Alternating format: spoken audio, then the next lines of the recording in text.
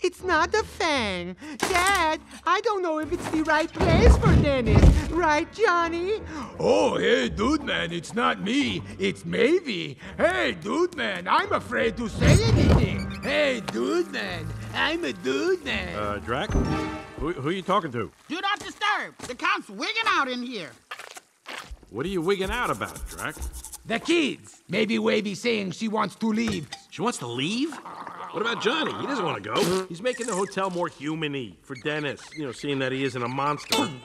He is a monster. He's just a late fanger. Mm-hmm. And I could be a hand model. Shut up. It's all that human-y stuff that's confusing, Paul Denisovich.